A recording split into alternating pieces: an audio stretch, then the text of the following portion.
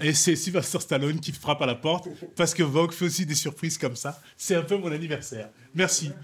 Sylvester! J'espère que c'est lui. Ah ben rien à voir.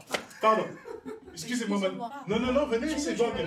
Non, venez, c'est Vogue. Tout le monde est bienvenu chez Vogue. Dites bonjour à Vogue là-bas. Hello. Hello. I'm with Beau Gosse. Voilà, Beau Gosse, c'est moi, Beau Gosse.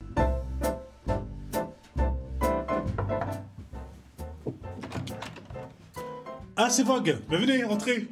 On va se préparer pour le défilé Vuitton, là. Venez tous. Ils sont pleins, parce que vous les voyez pas, mais ils sont pleins. Venez, on va changer. Ah, venez, arrêtez-vous là quand même, hein. J'arrive.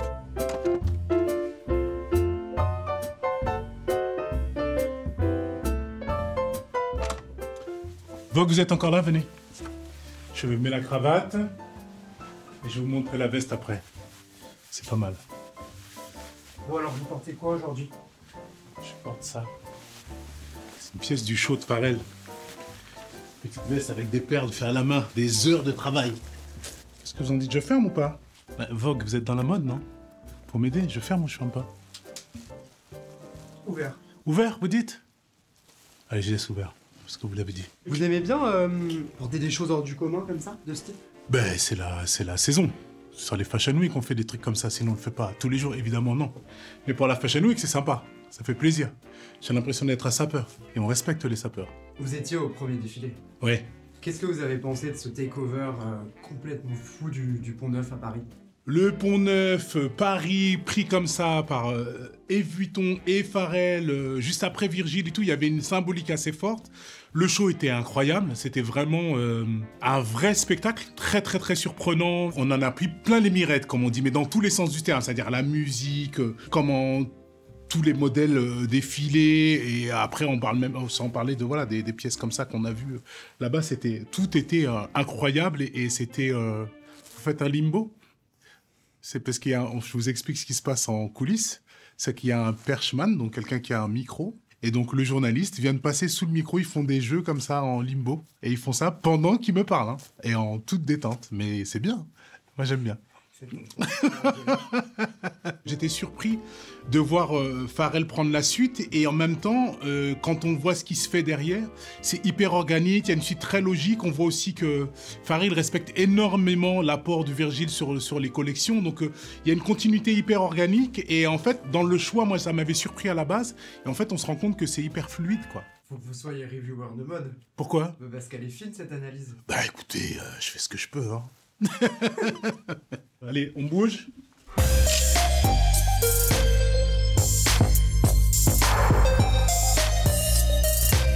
C'est bien de voir la Tour Eiffel quand même. Pour les gens de l'internet qui sont à l'étranger, profite un peu de la Tour Eiffel. Les films qui résonnent encore en moi, c'est profond. Non, les films que j'ai bien aimés en 23 quoi. C'est ça qu'on dit. Anatomie d'une chute, qui a tout raflé et tout ça, c'est bien. C'est un bon film. Oppenheimer aussi. Et Barbie. Voilà, on va dire, mon tiercé. Ah, mais c'est 3 films très différents. Mais parce qu'ils résonnent encore en moi. En 24. Barbie est un joli spectacle, une belle surprise.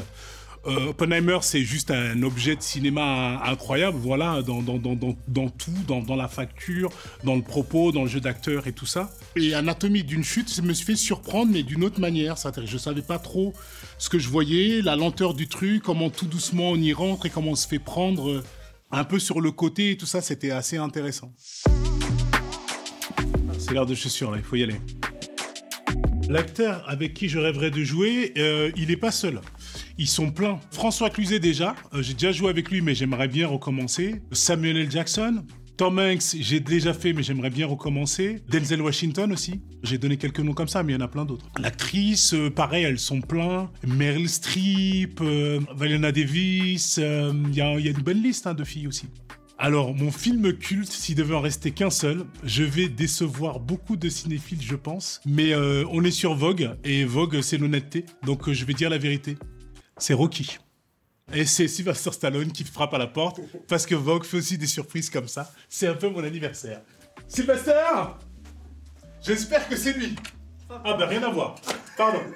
Excusez-moi, madame. Non, mais je vous en prie, entrez. Je vous dérange pas. Non, venez, Sinon, c'est je Vogue. reviens plus tard. Non, venez, c'est Vogue. Tout le monde est bienvenu chez Vogue. Dites bonjour à Vogue là-bas, madame. Hello. Good evening. I'm with Beau Gosse. Voilà, Beau Gosse, c'est moi, Beau Gosse. Excusez-moi. Je vous en prie, je vous en prie. Votre meilleur conseil à un jeune acteur? Les conseils, c'est tellement lié à sa propre expérience, c'est tellement personnel, c'est tellement un truc qui est lié à toi que j'aime pas donner des conseils. Moi, si je dois donner un conseil pour le coup, même si j'aime pas en donner, c'est ne suis aucun conseil.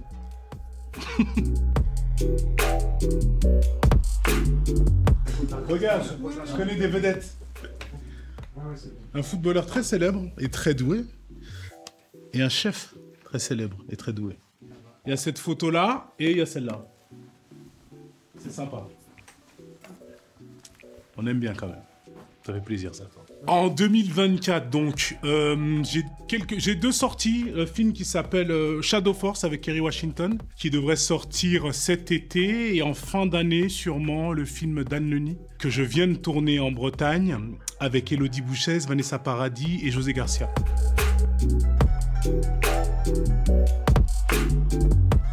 Alors, il y a un chapeau déjà. Parce qu'on est sur du cow-boy. Hein. Ça c'est du cow-boy. Voilà. Il y a du cow-boy. Et alors là, évidemment, le cow-boy, c'est le chapeau. Mais c'est surtout l'harmonica. Et vous pensez que je vais en jouer? Eh ben, c'est là que je vais vous surprendre. Je vais pas en jouer. Allez, les amis. Je peux pas te dire, mais il y a des bouchons à Paris. Au revoir. Je vous laisse fermer, Vogue.